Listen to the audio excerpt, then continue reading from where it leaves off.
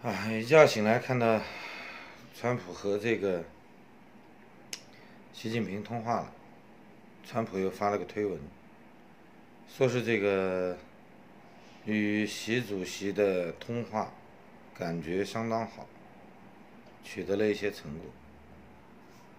那么下面就是G20见面，可能有一些谈话。前两天安倍也去了中国，是吧？据说还搞出了这个共存共荣的这个话题，挺好玩。最近的一些话题呢都没有什么营养我看到很多人在热炒习近平老年痴呆了，有什么依据吗？即便习近平下台，换汪洋上就算你邓普方上台，你能改变中国吗？你们是有自己的底线，你们的底线是什么？就是舍弃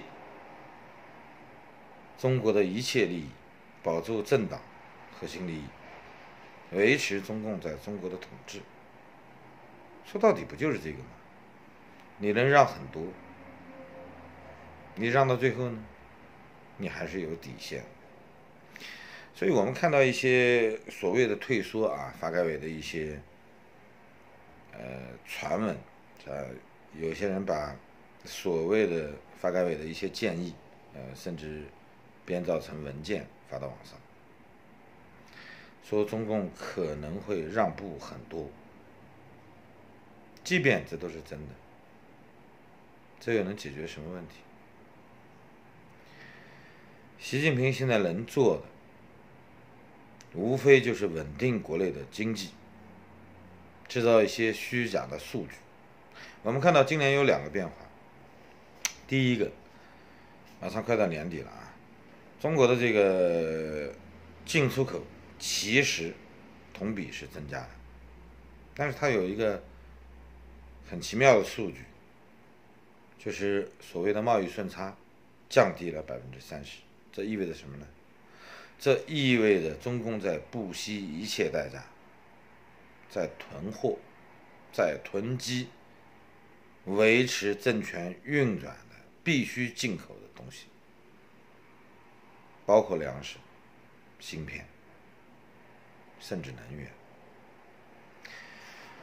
那么第二个数据是什么呢？是我们看到中国的全世界面对中国的投资在增加，这个增加仅仅只可能维持很短的一个时间。我们看到了一个在境外存款的被关以一个叫隐藏境外存款罪。看到这个你还不懂这些虚假的数据是怎么来的吗？国企甚至一些民间企业家、一些官员，他们在国外的资产正在被大量的、快速的变卖，以保障这些外汇能尽快的流入中国。所谓的投资都是虚假的，它其实是中共伸向全世界的触角，在各国围剿的这个前提之下，在迅速的往回收。中层的一些官员因为各式各样的压力，变卖掉在国外的企业，在国外的住宅，甚至在外国公司的股份，在迅速的撤回。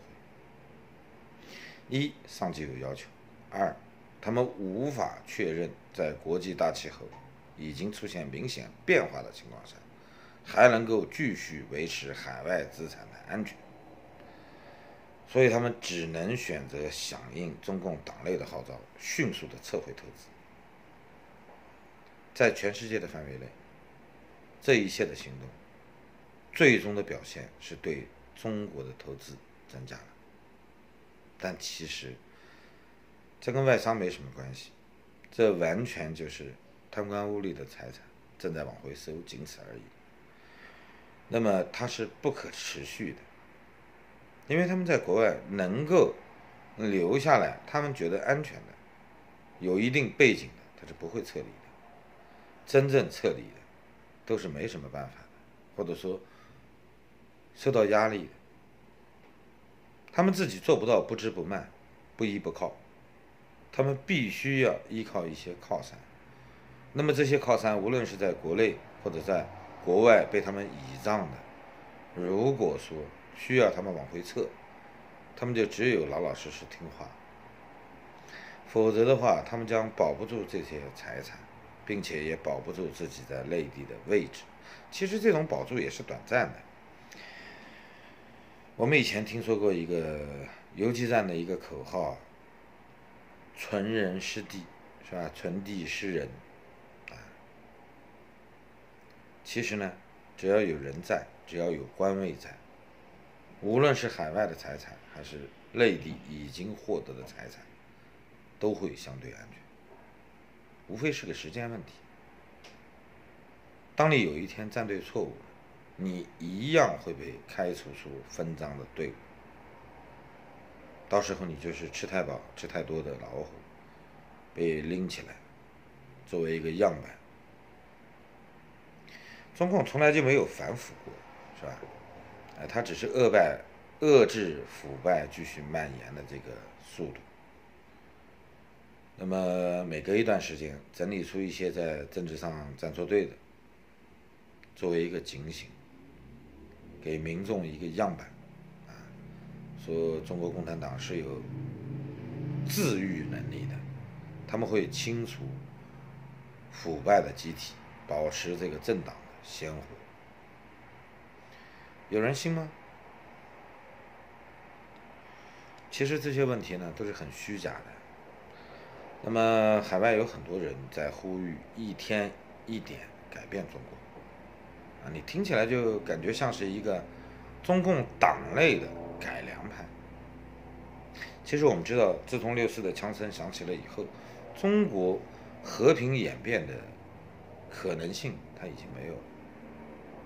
中共没有可能去和平转型。我倒是听到了一种呼声，是共军原来一个情报军官在美国说的，他的原话是：中国的民主进程最后必然要伴随着枪声降临。我觉得这句话说得很对。其实1年来我无数的在说，中共不可能和平转型，中国没有可能进行一次不流血的革命，而且中国未来呢，它会走向闭关锁国，它会恢复到计划经济。中共试图用自循环的方式继续维持他们的统治。那么中央在丧失了外汇、丧失了中国的创汇能力以后，他们的威权将在与全世界对抗之后的1年半内消耗。消化干净之后，中央对地方的管控将完全丧失。这个时候我们能看到一些地方事事独立、联省自治、省际战争。中共一直在尝试，他觉得他们可以走一条独特的道路，其实这条道路是不可能的。别说他们了，毛泽东当年都没走通。既反苏又反美，中共不是没试过，没有成过。习胖呢，可能有一些他自己的幻觉，但是他的幻觉能不能获得实际的回报，我们并不知道。我们只知道一点，无论现实多么残酷，这次变革它是一定会发生的，它现在已经是不可逆了。经过习胖6年来的努力，他完全将中国社会与西方国家、与全世界实现了对立。贸易战其实是制裁的开始，它可能会有一些波折，中途可能会有一些勾兑，但是这个东西并不重要，因为整个世界对待中国的态度已经是不可逆的了。我们知道，这个世界呢，它是有自己的游戏规则的。中共不仅出老千，而且希望能够创立一套规则。这个自我定位问题是习近平时代开始的，前几任领导人倒还是比较保守，或者说他们自己知道没有能力当头。中共提出正在考虑人类往何处去，这个创立全世界的这个命运共同体，这个观点是习近平时代开始的。事实上我们看到了，这是一个结束的开始，即便你现在枪杀了他，或者说把他赶下台，我觉得意义都不大。需要结束的还是这个体制，而不是某一任领导。我们非常希望像这种二傻，他能带领中共走向灭亡。在中国实行有悖于中国传统治政模式的这条道路，已经有70年了。我们不会忘记这段惨痛的经历。中共曾经试图创立一个富强、民主、自由，能够让人人都过上幸福生活的这种乌托邦式的社会。这一场涉及到全中国人，他这次社会实验其实已经失败了。我相信每一个中国人，你让他扪心自问，他都会告诉你，他知道只是居于现在的社会环境，他不太敢说。与其说中国人是愚民，说他们相信政府，不如说他们没有一个可以相信的力量。还是这句话，中国到目前为止没有出现一个接盘侠，没有一股政治力量能够接受中共崩溃以后的中国。所以我们看，无论哪些政治团体在蹦在跳，最终中国还是要进入一段混乱期。这个混乱期有多长，谁都不知道。可能兵疲民怨之际，会有一个强人实行大一统，最终极有可能在中国出现的是联邦制。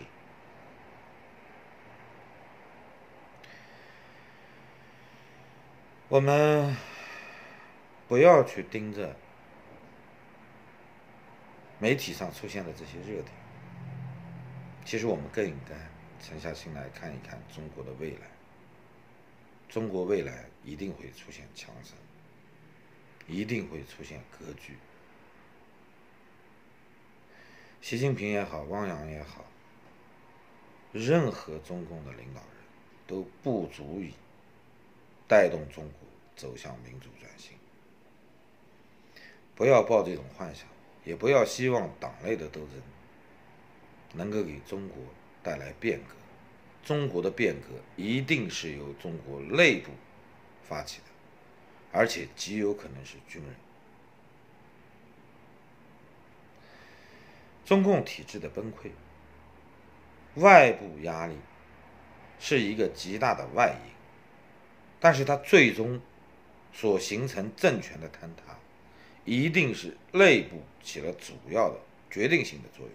因为你要知道，中共目前的这种管理模式，它是外部社会只要对接就可以了，它可以把它打压成满清，打压成慈禧，就是你可以有虚幻的力量，但是你必须要维持一种脆弱的统治，这样呢，外部世界与中国的勾兑将变得很自如。它是一个强势的对话。中国一旦出现分裂，一旦出现军阀混战，各省自治，哪怕是联省自治，它原先面对一个政权的交易，就有可能面对几十个独立的政权。在这种情况在中国100年前出现过，我相信我们马上就会见到。但不是世界上主要的主流国家都愿意这样接触的。与我们接壤的几个国家，印度也好，越南也好，日本也好，他们非常欢迎中国出现这样的情况。但是美国呢？英国呢？法国呢？德国、欧盟是这样吗？不一定。我相信任何一个成熟的政权，他都希望能与一个中国对接，而不愿意面对中国出现的几十股力量。所以期待外部社会来干预中国的现实政治，这是一种幻觉。他们会提供各式各样的压力，人家也是讲究政治正确的，但最终改变中国的还是要靠中国人自己。好了，谢谢大家。